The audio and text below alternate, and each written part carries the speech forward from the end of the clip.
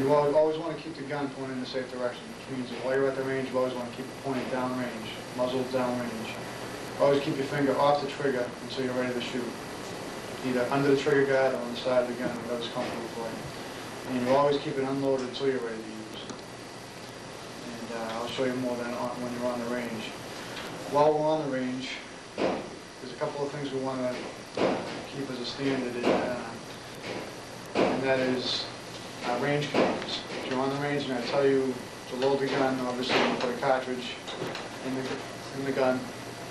Two basic types of guns you're going to be learning with tonight are revolver and semi-automatic. Anytime anybody ever pulls a gun out and handles it, you always want to make sure they show you that it's unloaded. And you always want to keep the actions open, if all possible. And clips out. Make sure there's nothing in the clip. Or, so it's where the safety goes. Or in the chamber at any time. Okay, this revolver. This is the cylinder where the cartridge is going to go. When you load it, you load it from the flat end in. When you unload, you close the cylinder. If I told you to unload the gun, you can pull out the pin, pop out the cylinder, push the eject button. It'll pop out all the cartridges.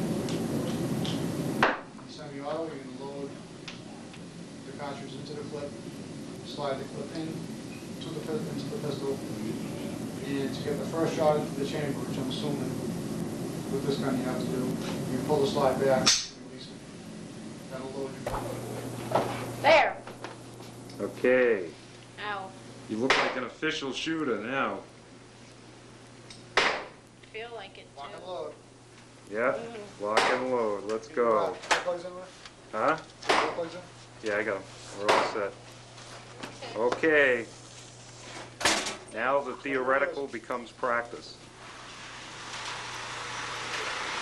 Pick a point. I'm pretty familiar with it. Give me. That's it. You get hurt. And gravity just holds it down.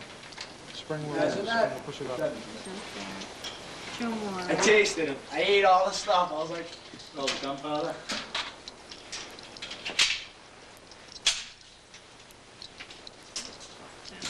That's it. That holds it. You have a sight target and a firm I'm stance. kind of scared. Don't be scared, Tyler. It's not gonna kick back and hit you in the head or anything. Back the hammer. Hand off that trigger.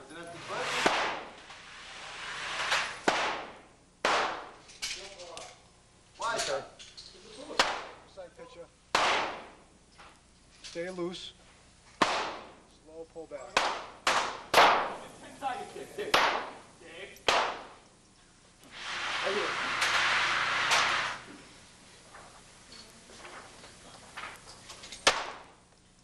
How far? No, how far are you going to get out of 10? You want to shoot that? Yeah, I gotta shoot this. 50 feet. Huh? You have to Ooh, look at that one.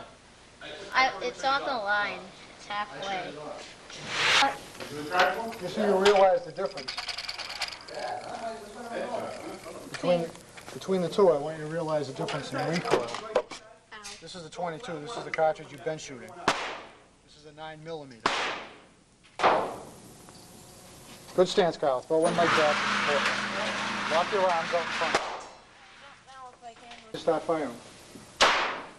See, it's not as bad. I want to see some reload. But it kicks a lot. It kicks a lot, but it's not bad. Under your sight. Keep your sight picture. I can't hold it. You know, I already see. Come on, 2 more shots, Two Kyle. more shots. Huh? I don't have very many boats, but I don't know what boats you could boat. Nice one. One more. I see you going to try, Doug. It was Slow pull. It was awesome. All right. You're lucky he's here. This gun is a little heavy. Yeah, put those glasses.